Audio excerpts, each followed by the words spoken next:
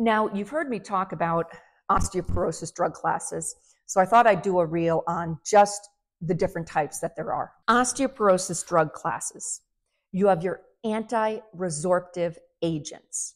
What that means is they prevent you from resorbing the bone, or they slow the bone resorption down, because you do want some bone resorption, because we resorb old bone and we continue to put new bone down our entire life. And believe it or not, we turn over our entire skeleton every 7 years. And so that's why I'm always stressing calcium and vitamin D, because when we're putting bone down, you want to make sure it's the strongest bone possible. Because if you think about a building, you can put up the structure itself or the struts.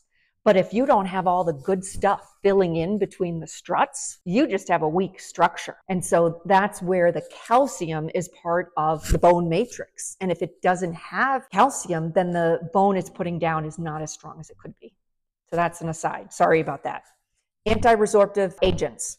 You've got your bisphosphonates, which we've talked about, Actonel, Fosamax, Reclass, Boniva. That's a few names for you. There also, Prolia is in the antiresorptive class too. Then you've got Evista. These are your SERMs, your selective estrogen receptor modulators. Tamoxifen would be in that also. If you think about it, a lot of women are on that for treatment after breast cancer. And estrogen therapy is also considered antiresorptive. Then you've got your bone builders, your anabolic agents. So they stimulate bone formation and they rapidly improve bone mineral density. So these agents are especially used in people with severe osteoporosis. The big one is Forteo and Evenity. So again, you've got your antiresorptive agents and your bone builders. And realize that combination therapy is not recommended. It's sequential therapy.